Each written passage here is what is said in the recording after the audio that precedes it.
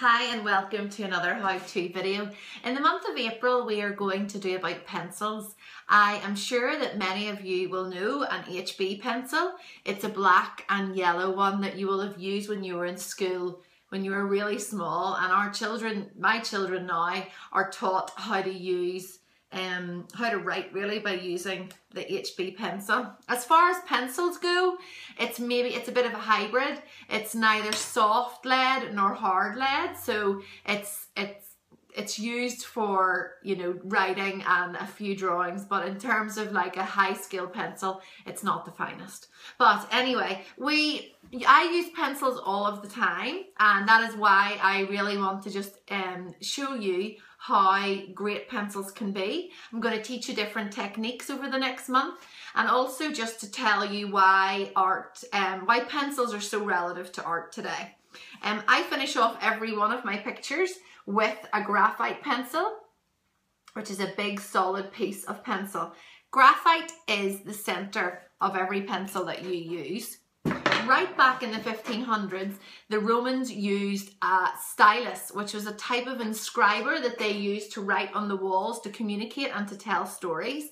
And then fast forward a little bit, that was whenever they realized that we could encompass the lead into a wooden shell.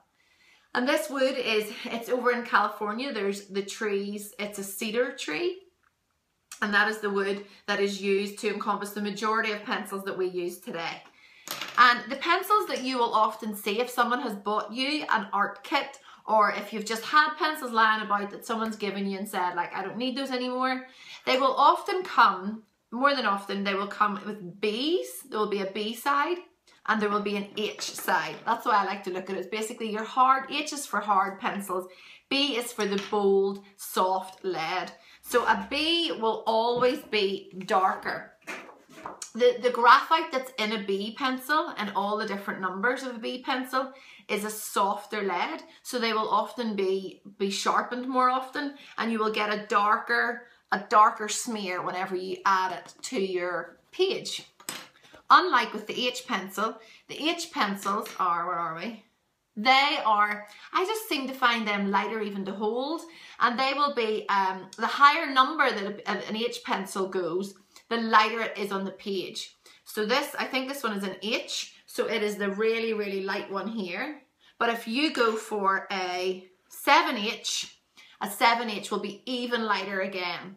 And that is the way that they work. However, the B pencils, a 2B, which is the most commonly used pencil, where is it? Yeah, here. 2B is the one that's used by most artists all of the time. It is the lighter side of the numbers. So the lower the number on the B side, the lighter it is. But I use a 6B all the time because I love to make really dark marks, the same as I was showing you before, just to really define it. It's like marking my territory or something with a really dark pencil. So that is just to educate you a little bit on pencils. They come in different sizes and shapes. They can have grips on them so you don't drop them. They can be a flat shape so that like carpenters and industrial workers can use them and they don't fall off a table. And they can come as big and as fat as this one that I have here, which is the big graphite piece. Or they can be little stubs, which is often what happens with me. I have them about this size here. So hopefully over the next month I can educate you a bit more on pencils. And thanks for watching.